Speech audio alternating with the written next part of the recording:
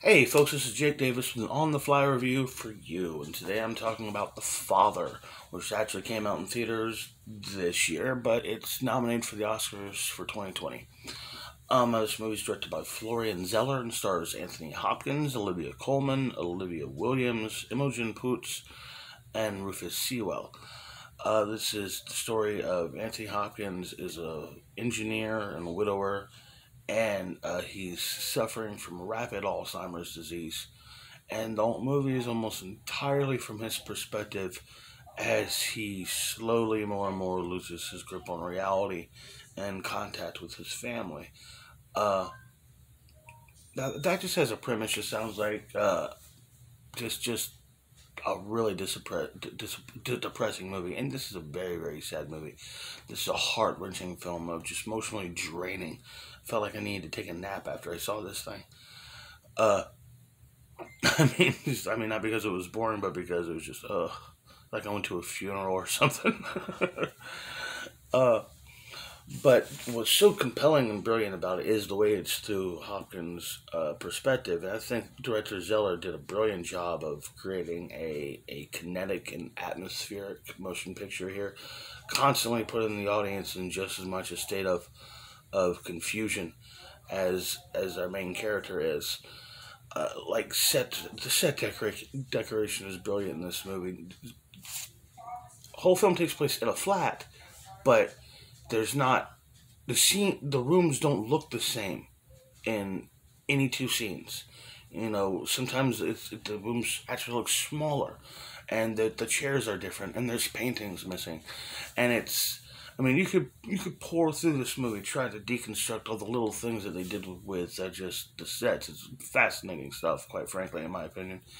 And I love the lighting in this movie. There's always natural light booming in through the windows into every room of this apartment, but there's always still these shadows in the background where it's like it's still not lighting up the whole room. It's still very dim and dark, like the mind.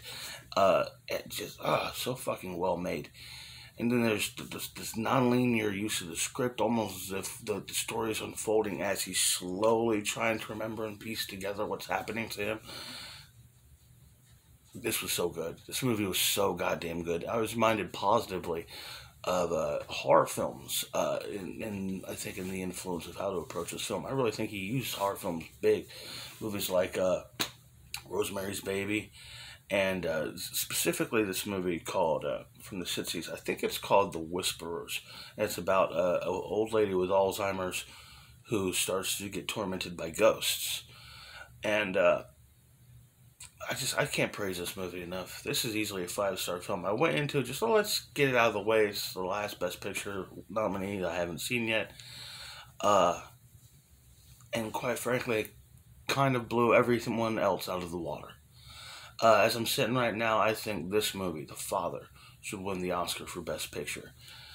And just Hopkins was so just tour de force. I've criticized him in the past for being an overactor, and he is, but that doesn't mean he's not great.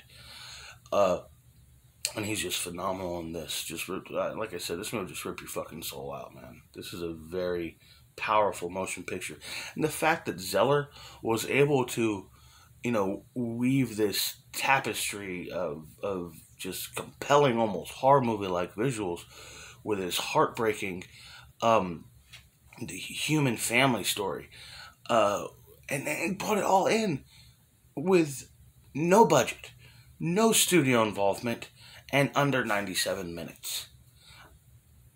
It's a fuck. This might be a masterpiece as far as technique and execution goes. This is a great fucking movie. 5 stars easily.